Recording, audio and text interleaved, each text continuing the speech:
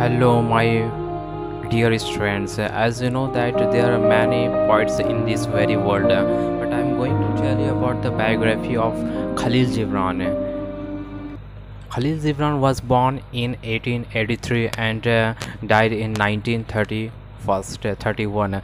Khalil Gibran, known in Arabic as Gibran Khalil, that is called Kahlil. Kahlil Gibran, known in Arabic as Khalil Gibran, was born 6 January 1883 in Lebanon, which at the time was part of Syria and part of the Ottoman Empire. He was the youngest son of Khalil Shah Zubran, a tax collector eventually imprisoned for embezzlement, and Camilla Gibran, whose father was a clergyman in the Maronite Christian Church, and the later and that in 1885 Gibran immigrated with his mother and a sibling to the United States, where they settled in the large Syrian and Lebanese community in Boston.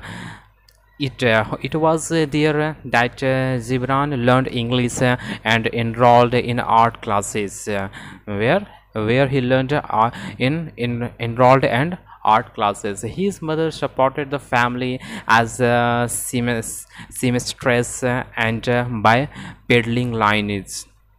At the age of 15, Gibran was sent by his mother to Beirut, Lebanon, to attend a Maronite school. He returned to Boston in 1900 to 1900 to 1902. In that year, the one that followed, Gibran's sister Sultana, half brother Butros, and mother died of tuberculosis and cancer, respectively.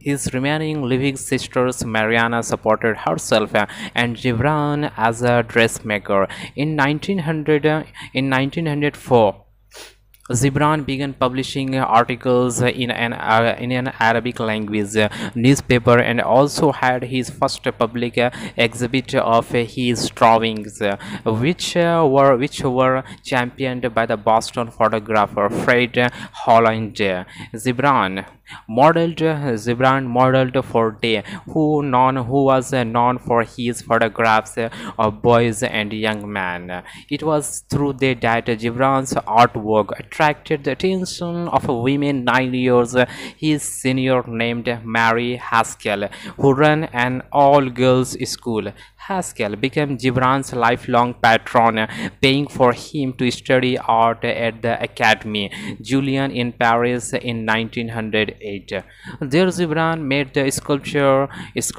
Auguste Rodin, who reportedly once called him the William Blake of the 19th century. Gibran's hundreds of drawings and paintings remain highly regarded. Haskell also enabled Gibran's move to New York City in 1911, where he settled in a one-room apartment in Bohemian Greenwich Village. At a lunch in the village, Gibran met Alfred Knopf, who would become his publisher. In 1918, Gibran's book of poems and parables, The Madman, was published. In 1923, Knopf published what would become Gibran's most famous work, The Prophet. Though not met with critical praise or early class success, the book was never reviewed by the New York Times, for example, and sold only 1,200 copies. In its first year, the book became a phenomenon. The Prophet has now sold more than 10 million copies, making Gibran one of the best-selling poets in the world. The biblically inspired the Prophet was especially popular in the 1960s. About this, the translator and Middle East historian John Cole said many people turned away from the establishment of the church to Gibran. He offered a dogma-free universal spiritual as opposed to orthodox religion, and his vision of the spiritual was not moralistic. In fact, he urged people to be non-judgmental.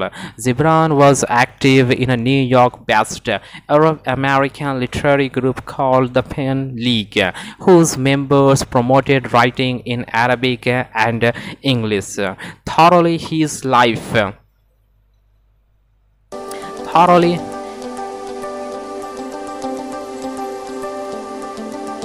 oh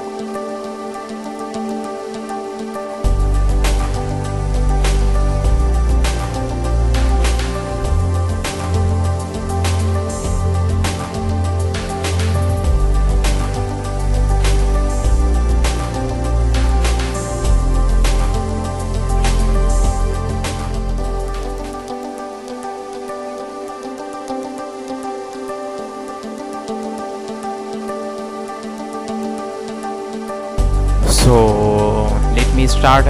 Thoroughly his life, he would publish 9 books in Arabic and 8 in English, which ruminate on love, longing, and death, and explore religious theme. He died of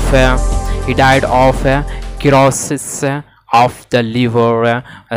He died some problem of the liver on April 10, 1931 in New York City, and he wrote many books, and the most important poetry are that The Earth Gods was published 1934-31, Jesus the Son of Man, Kingdom of the Imagination, Sand and Form, The Prophet is my favorite poetry, and The Forerunner, 20 drawings, The Madman, his parables and poems. And I've told you about the Kahlil Gibran, and I also told you about the some poetry of Kahlil Gibran, so that you should go to Kahlil Gibran and know and know about the spirit, Holy Spirit of Kahlil Gibran.